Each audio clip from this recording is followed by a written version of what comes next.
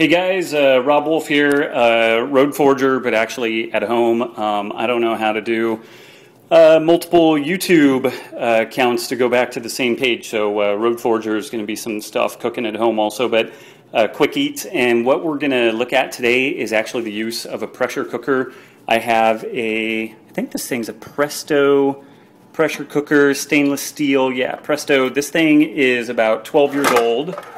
And I think it's the 4-quart variety, has a rubber gasket. In 12 or so years of owning this thing, I've had to replace the gasket about 3 times. So it's pretty hardy, pretty cool little contraption, a little bit of scorchage in there when I've let some other things get out of control. But today we're going to check out some acorn squash, which I picked this up along with a bag of acorn squash from the local farmer's market. And I think I got this thing for like $1.25, which was a pretty good deal. Organic, local, all that sort of jazz. So I'm going to cut this stuff up, throw it in the pressure cooker, then kind of describe how to set the pressure cooker up with this thing. So I'll be back in a second.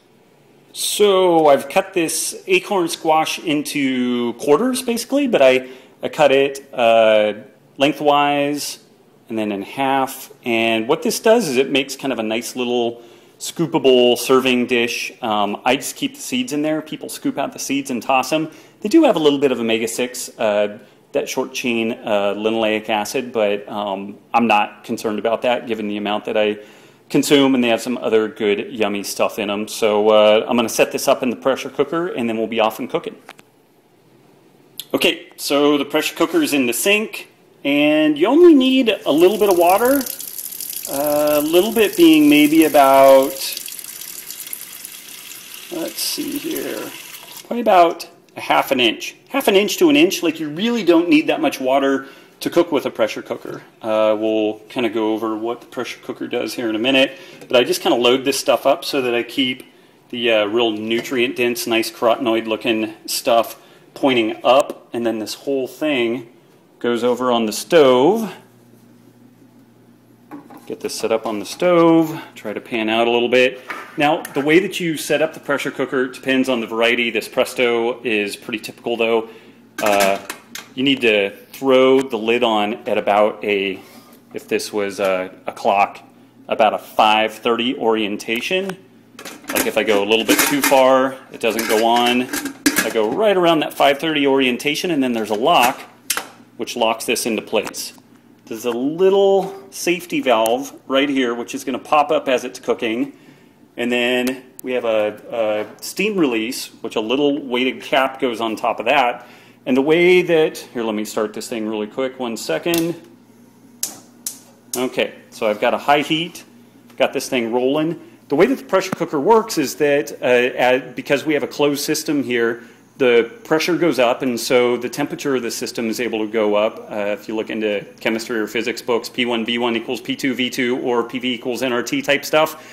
And basically as the temperature of a closed system goes up, usually the pressure goes up or vice versa. So we use some increased pressure and we're able to cook at a higher temperature and therefore cook this stuff much faster. This acorn squash would normally take about 45 minutes of cooking on the stovetop. We're going to cook about 10 minutes and this thing is going to be done. And it's just very little effort on my part to cook it. It's very nutrient rich the way that we cook this. We don't leach any of the nutrients out of it because we're not boiling it. It's effectively a high temperature steaming, and it's pretty easy. And then like in Chico, it's hot, and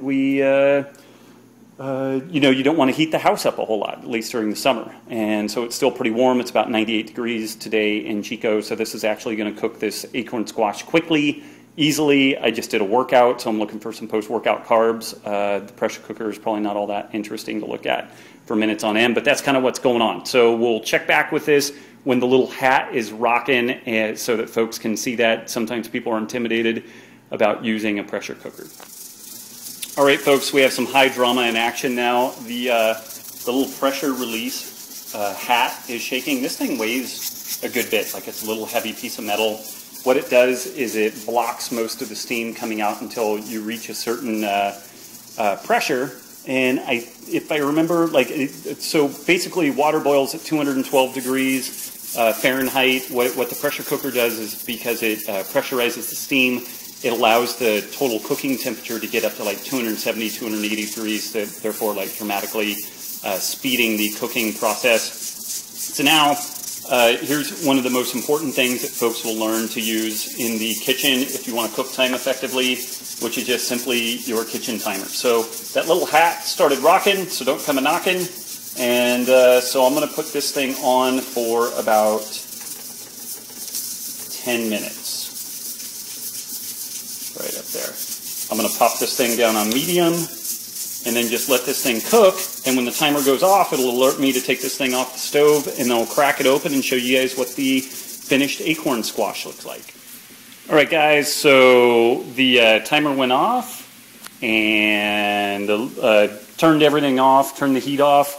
It took maybe about 2 minutes for the pressure cooker to go down to normal pressure. This little lock mechanism used to be up, but it dropped back down. So now I take the top off of the pressure cooker, slide the lid open, and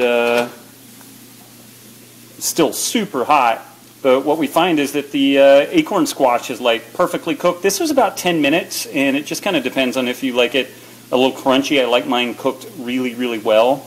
And then I'm just going to fish that stuff out. The 10 or so minutes while that was cooking, I threw some grass-fed steak on the grill. So that stuff's been cooking. So I mean, it's been maybe 15 minutes of meal prep, but Nikki and I will each get 2 meals out of this, and minimal time investment to manage this stuff. So we'll look at the pressure cooker more. Again, this is a Presto. I believe it's a 4-quart stainless steel pressure cooker. There are some aluminum pressure cookers out there. I'm not so much worried about leaching out of the aluminum, but they're just not as solid. They don't last as long. You'll pay maybe about $50 for one of these guys. So we'll check this stuff out more in the future.